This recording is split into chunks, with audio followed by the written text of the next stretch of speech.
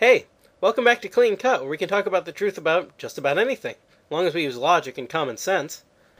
In Season 1, we proved that God exists, and that it's possible to prove God exists even without getting into religious beliefs. In Season 2, we talked about religion, proved which religion is correct using a series of syllogisms, and discussed the nature of objective moral values. In Season 3, we addressed some of the best arguments in favor of atheism, pointing out why none of them really hold up, and last season, we defined what's meant by each and every virtue and fruit of the Spirit. This season, my intention will be to address one of the most important questions that anyone can ever ask, a question which touches on a lot of other important and complex subjects. Why do I have to obey God?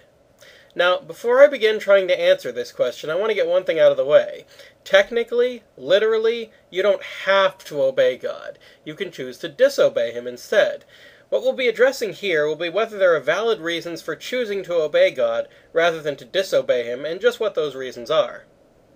Fortunately, we've already touched on this subject a few times, particularly in episodes 17, 30, 48, and a number of others. I'll be referring to some of the reasons established in those episodes, as well as a few new ones. Reason number 1 for obeying God. You know you have a moral obligation to obey God, even though you don't really want to.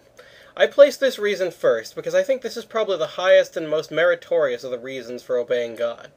Why do I think this? Well, this is the reason that Jesus had in the Garden of Gethsemane just before being crucified.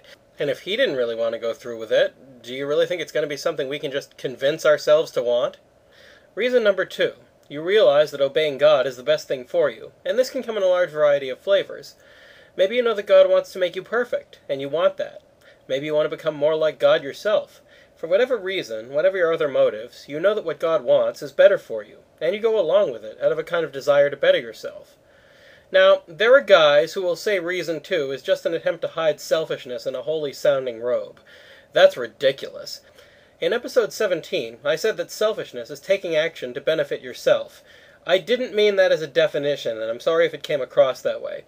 Selfish acts always involve an attempt to benefit yourself, but firstly, they don't always work, and second, they have more to do with putting your own well-being over the well-being of others than with just doing things that benefit you. So when we talk about selfishness in terms of saying, I'm following God's will because it's the best thing for me, this is not a selfish desire, because even though it may be the best thing for you, that doesn't make it a bad thing for other people. In fact, it's the best thing for them as well. Therefore, none of these reasons are actually selfish. Reason 3. You realize that God wants what's best for you, and you trust Him, even though you may not like Him very much. This is a pretty common misconception nowadays, but believe it or not, you don't need to like God in order to do His will. Oh, it'll be easier if you do, but nobody ever said this life was supposed to be easy. As we talked about last episode, the difference between loving God in the sense of the virtue of charity and liking Him are miles apart from each other. One does not imply the other. Reason 4, the reverse of reason 3. You obey God because you do like Him, but you're not sure whether to trust Him or not, usually due to some bad experiences with untrustworthy people. I think this one will give you a much harder road than reason 3, to be honest, because at least with reason 3, you know that God really wants what's best for you. Even if you don't like Jesus at all as a person, being able to trust that God will keep His word can be an enormous comfort in the dark times in your life. Still, I'm not about to say it's impossible for a person to experience doubt and still do the will of God, just because they like Him. Reason 5. A lot of good things have been given to you, and you're genuinely grateful to God for them. Most newcomers to the faith won't be ready for this one right away, but it really is a beautiful reason for obeying God. Reason 6. You actually embrace and agree with God's plans for you and for the world wholeheartedly. This can actually be a pretty dangerous one if you're not careful. We need to remember that a lot of evil things do happen in the world, and we shouldn't be agreeing with those. Reason 7. You recognize that you're not infinitely wise, infinitely powerful, or infinitely virtuous, and that God is, and you respect that superiority of God enough to obey Him. This is just a basic infinity is greater than 1 equation. It requires some willingness to believe, of course, but it's still only a basic understanding of our relationship with God. And finally, reason 8.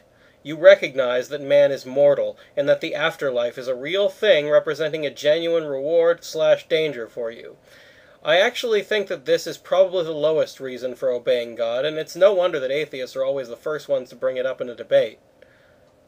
You're much better off obeying God out of a moral sense, or because you trust Him, or for the benefit of all concerned, rather than because there's a threat of some kind hanging over you. Still, when you're first starting out, the reality of the afterlife may be the only thing strong enough to motivate you. I admit, I still rely on it for strength now and then. Over the course of the next several weeks, we'll hopefully get to talk about the various issues involved in giving us these reasons for obeying God, trusting in God, natural law, the nature of sin, the reality of the afterlife, and so forth. That's all for now, so keep asking questions, and thanks for watching.